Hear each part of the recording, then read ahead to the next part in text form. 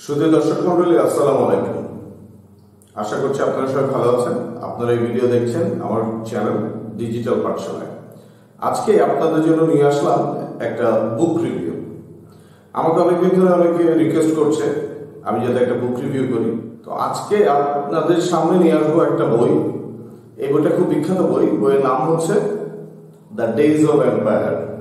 এটা লিখেছেন ডক্টর এমি চুয়া। ডক্টর এমি চুয়া একজন চাইনিজ আমেরিকান। উনি হচ্ছে ইয়েল ইউনিভার্সিটির একজন প্রফেসর এবং এই যাবৎকালে ডক্টর এমি চুয়া যতগুলো বই লিখেছেন সবগুলোই সুপারহিট। তো ডেজ অফ এম্পায়ার মূলত হচ্ছে জিওপলিটিক্স বা ভূ রাজনীতির উপরে। তো আমি এই বইটা পড়েছি। আমি আশা করবো আপনারা এই বইটা পড়বেন। এই বইটা আমি এখন একটা শর্ট সামারি দেব। তো ডেজ অফ এম্পায়ারে ডক্টর এমি চুয়া উনি একটা থিসিস দিয়েছেন যে পৃথিবীতে যারা যেসব দেশ বা যেসব সাম্রাজ্য কন্ট্রোল করে পুরো পৃথিবীকে, উনি তাদেরকে বলেছেন হাইপার পাওয়ার। তো যেসব দেশ এরকম হাইপার পাওয়ারে উপনীত হয়েছে বা একটা নির্দিষ্ট সময় পৃথিবীকে কন্ট্রোল করেছে, ডক্টর এমি চুয়া তাদের উপরে রিসার্চ করেছেন এবং উনি দেখার চেষ্টা করেছেন যে একটা দেশ কিভাবে পুরো পৃথিবীকে কন্ট্রোল করে, পুরো পৃথিবীর ব্যবসা বাণিজ্য, সমরনীতি, পররাষ্ট্রনীতি সবকিছুকে কন্ট্রোল করে এবং কিভাবে একটা সাম্রাজ্য বা একটা দেশের পতন হয়। এই উত্থান আর পতনের গল্পই আপনি পাবেন দ্য ডেজ অফ এম্পায়ার। তো ডেজ অফ এম্পায়ারটা ডক্টর এমি চুয়া শুরু করেছেন মোটামুটি একটা প্রাচীন এম্পায়ার দিয়ে, যেটা হচ্ছে একেমেনিড এম্পায়ার, যেটা সাম্রাজ্যের গোড়াপত্তন করেছিল সম্রাট আলেকজান্ডারের বাবা। জেনে থাকবেন যে সম্রাট আলেকজান্ডার 20 বছর বয়সে তার বাবার মৃত্যুর পর একেমেনিড এম্পায়ার শাসন ভার গ্রহণ করেন। উনি খুবই অল্প বয়সে একজন তরুণ ছিলেন, সেনাপতি ছিলেন। খুব অল্প সময়ে পৃথিবীর 2/3 তার দখলে চলে আসে। মূলত একেমেনিড এম্পায়ার হচ্ছে বর্তমান যে গ্রিস যে এলাকায় আছে, এই গ্রিস এলাকায় এই সাম্রাজ্যের গোড়াপত্তন। পুরো ইউরোপ দখল করার পর সম্রাট আলেকজান্ডার ভারতবর্ষ পর্যন্ত চলে এসেছিলেন। বর্তমান আফগানিস্তান এবং ভারতের যে সংযোগ স্থল, সেখানে এসে আলেকজান্ডার আর আগে বাড়েননি। এরপর আলেকজান্ডার ফিরে যান। তো আলেকজান্ডারের মৃত্যুর পর এই বিশাল এই সাম্রাজ্য মোটামুটি 4টা ভাগে বিভক্ত হয়ে যায় এবং আলেকজান্ডারের 4 জন সেনাপতি এই সাম্রাজ্য বুঝে নেন বা দখল করে নেন। এরপরে কিন্তু এই সাম্রাজ্যের পতন হয়। এর পরবর্তীতে ডক্টর এমি চুয়া আলোচনা করেছেন পার্সিয়ান এম্পায়ার বা পারস্য সাম্রাজ্য। আমরা বর্তমানে যে ইরানকে দেখি, এটা ইরান হচ্ছে এনশিয়েন্ট পার্সিয়ান এম্পায়ারের বর্তমান রূপ। প্রাচীনকালে পারস্য সাম্রাজ্য ছিল একটা বিশাল শক্তিধর সাম্রাজ্য। এটা পৃথিবীর ব্যবসা বাণিজ্য, প্রশাসন, সমরনীতি সবকিছুই দীর্ঘ সময়ের জন্য নিয়ন্ত্রণ করেছে। তো আপনারা যদি ইতিহাস পড়েন দেখবেন আলেকজান্ডার পতনের পরে এই পারস্য সাম্রাজ্যের উত্থান হয়। ইনফ্যাক্ট পারস্য সাম্রাজ্য আলেকজান্ডারের সময় একটা বড় সাম্রাজ্য ছিল এবং আলেকজান্ডারের কাছে বারবার পরাজিত হয়েছে। বাট আলেকজান্ডারের পতনের পর পারস্য সাম্রাজ্য তার স্বরূপ নিয়ে আবির্ভাব হয় এবং পৃথিবীকে এটা বেশ কয়েকশো বছর তারা সাম্রাজ্য প্রতিষ্ঠা করে এবং এই সাম্রাজ্যের শাসনকালে বর্তমান যে মধ্যপ্রাচ্য, সেখানে জ্ঞান, বিজ্ঞান, ব্যবসা ইত্যাদির প্রচুর এবং প্রসার ঘটে। তো এরপরে ডক্টর এমি চুয়া আলোচনা করেছেন পর্যায়ক্রমে ডাচ, পর্তুগিজ, ব্রিটিশ, আমেরিকান বিভিন্ন শক্তির উত্থান এবং পতনকে ঘিরে। তো ডক্টর এমি চুয়া একটা জিনিস দেখিয়েছেন যে কোনো সাম্রাজ্য বা যে কোনো দেশ যখন শক্তিধর দেশে পরিণত হয়, সাধারণত কিছু কিছু ফ্যাক্টর কাজ করে। যেমন সেই দেশের অর্থনীতি পৃথিবীর বাজার ব্যবস্থাকে নিয়ন্ত্রণ করে। সেই দেশ হয়তো সেই সময় যুদ্ধে পারদর্শিতা অর্জন করে। সেই দেশের অনেক আবিষ্কার থাকে। সেই দেশের মানুষ শিক্ষিত হয় পড়ালেখায়, জ্ঞান বিজ্ঞানে, এবং সেই দেশের যে অর্থ ব্যবস্থা সেটা বিশ্ব অর্থ ব্যবস্থাকে নিয়ন্ত্রণ করে। সেই দেশের বাজার ব্যবস্থা বিশ্ব বাজার ব্যবস্থাকে নিয়ন্ত্রণ করে এবং প্রত্যেকটা সাম্রাজ্য উত্থানের পেছনে নির্দিষ্ট কোনো গল্প ছিল এবং সেটা পতনের পেছনে নির্দিষ্ট কোনো গল্প ছিল। যেমন আমি যদি আপনাকে বলি যে ডাচ এম্পায়ারের ক্ষেত্রে, তো ডাচ এম্পায়ারের ক্ষেত্রে ওরা শেয়ার মার্কেটের গোড়াপত্তন করে এবং ব্যবসার ক্ষেত্রে একটা প্রবলভাবে ডাচরা যে ক্যাপিটাল মার্কেট সৃষ্টি করে এবং এইভাবে কিন্তু ডাচরা 400-500 বছর ক্ষমতায় টিকেছিল এবং ডাচরা বা গোলন্দাজরা নৌপথে খুব প্রবল পরাক্রমশালী ছিল এবং বিভিন্ন দেশ দখল করে নিয়েছিল। ডাচদের পরে আসে পর্তুগিজরাও ছিল ব্যবসায়ী, ওদের শক্তিশালী নেভি ছিল, তারাও পৃথিবীকে বিভিন্নভাবে কন্ট্রোল করে, পৃথিবীতে তাদের সাম্রাজ্য স্থাপন করে বিভিন্ন দেশে। এরপরে আসে ব্রিটিশ সাম্রাজ্য। আপনারা জানেন যে ব্রিটিশদের সম্পর্কে বলা হয় একসময় মানুষ ভাবত যে ব্রিটিশ সাম্রাজ্যের সূর্য কখন অস্তমিত যাবে, কিন্তু আলটিমেটলি প্রথম বিশ্ব মহাযুদ্ধের পরে ব্রিটিশ সাম্রাজ্যেরও পতন ঘটে। তার মানে প্রত্যেকটি সাম্রাজ্যের একটা সূচনার লগ্ন ছিল এবং একটা পতনের সময় ছিল। বর্তমান যে আমেরিকার সময় চলছে, আমরা দেখছি বর্তমানে আমেরিকা পৃথিবীকে ব্যবসা, বাণিজ্য, অর্থ ব্যবস্থা, সমরনীতি সব দিকে পৃথিবীকে নিয়ন্ত্রণ করছে।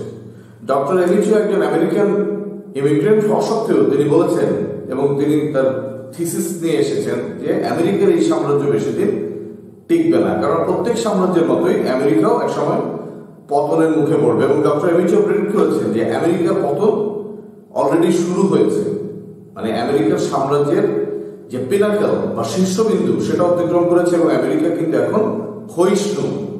তার মানে হচ্ছে আমেরিকান সাম্রাজ্য এখন পতন এর দিকে যাচ্ছে। তো বর্তমানে আমেরিকা যদি পতন হয় তাহলে দেখা যাচ্ছে চীন আবার নতুন করে উত্থান পাচ্ছে। এবং আপনাদের জন্য বলে রাখি, সবচেয়ে মজার ব্যাপার হচ্ছে আজ থেকে 5000 বছর আগে চীনের হান ডাইনেস্টি পৃথিবী কন্ট্রোল করতো, যে সময় পৃথিবীতে সিল্ক রুটের মাধ্যমে চীন ওয়ার্ল্ড ট্রেড নিয়ন্ত্রণ করত। বর্তমানে চীন তার সে হান ডাইনেস্টির মতো সে প্রবল প্রতিপত্তি এবং সাম্রাজ্য ফিরিয়ে আনার জন্য সিল্ক রুটের আদলে সে বিআরআই বা বেল্ট রোড ইনিশিয়েটিভ, যেটা আসলে সিল্ক রুটেরই বর্তমান রূপ, এরকম একটা প্রজেক্ট হাতে নিয়েছে এবং অলমোস্ট এটা কমপ্লিশনের দিকে। এছাড়াও নৌপথেও একটা সিল্ক রুটের অল্টারনেটিভ রুট ক্রিয়েট করেছে চীন, যেটাকে বলা হয় স্ট্রিং অফ পার্টস। সেটার মাধ্যমেও কিন্তু অল্টারনেটিভ সিল্ক রুটের ট্রেড ব্যবহার করবে। এবং বর্তমানে আপনারা যেটা অবাক হবেন, 2010 সালের পর থেকে বিশ্ব বাণিজ্যে চীন এখন 1 নম্বর পজিশন, আমেরিকা কিন্তু অলরেডি বিশ্ব বাণিজ্যে 2য় স্থানে চলে এসেছে। তার মানে হচ্ছে আমেরিকান পতনের যে কথা ডক্টর এমিচিও বলেছেন সেটা কিন্তু আমরা বিভিন্নভাবে দেখছি। এবং সর্বশেষ ডক্টর এমিচিও যেটা বলেছেন, একটা সাম্রাজ্য বা একটা দেশ যখন শীর্ষবিন্দু থেকে পতন ঘটে তখন দেখা যায় সেই দেশের মধ্যে কোলাহল লেগে যায়, আন্তঃকোলাহল, তাদের কোনো কাজে আর মিলমিশ থাকে না এবং পৃথিবীর মানুষও তাদেরকে বর্জন করা শুরু করে। আপনারা যদি আমেরিকার দিকে ভালো করে তাকান, আপনি দেখবেন 1980-90 সালে মানুষ আমেরিকায় যেতে পছন্দ করত। আমেরিকায় গিয়েও মানুষ নিজেদেরকে ইমিগ্রেন্ট বলে কাজ করতে পছন্দ করত। মানুষের পছন্দের একটা ডেস্টিনেশন ছিল আমেরিকা। বর্তমানে কিন্তু সেটা মোটেই নেই এবং ব্যবসা বাণিজ্য কিন্তু আমেরিকা পতনের মুখে। এবং আমেরিকা যে বিশ্ব মোড়ল এতদিন প্রতিষ্ঠিত ছিল, বিশ্ব দাদাগিরি, এগুলো কিন্তু এখন কমে আসছে চীনের কারণে।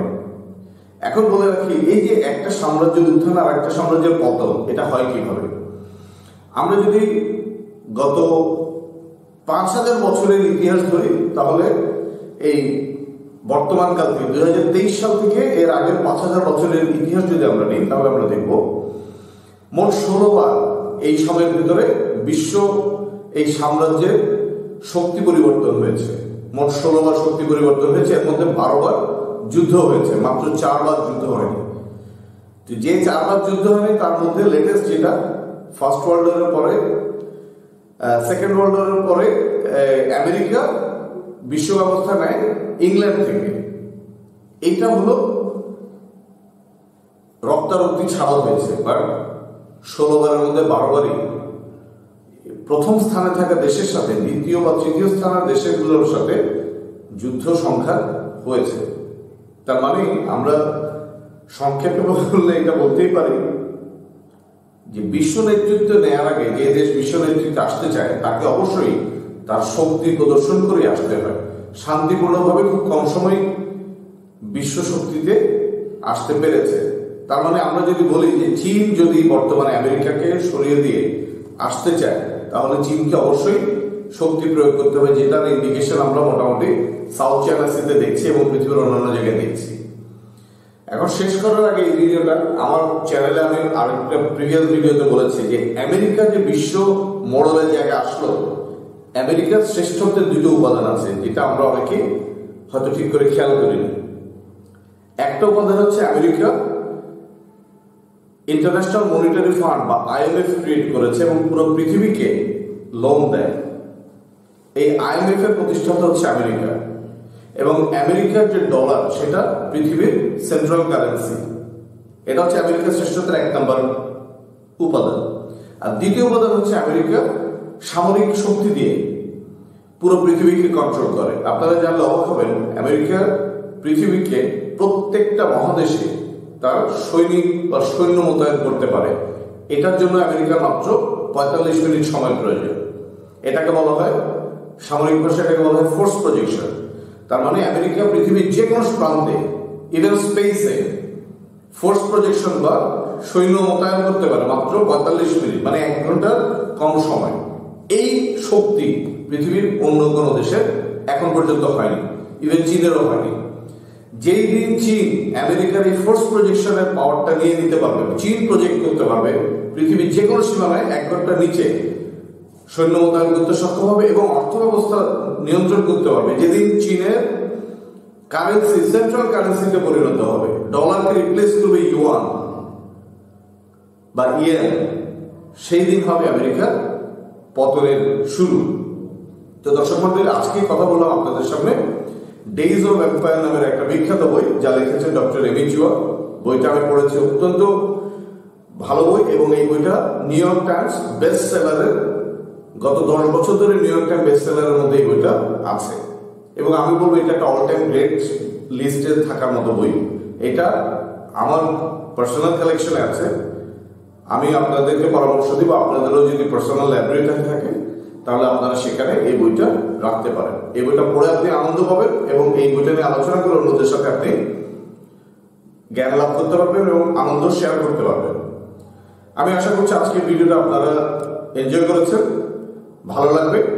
ভবিষ্যতে কোনো একটা ভিডিও দেখার জন্য আমন্ত্রণ রইল। সে পর্যন্ত আশা করছি আপনারা ভালো থাকবেন, সুস্থ থাকবেন। আসসালামু আলাইকুম।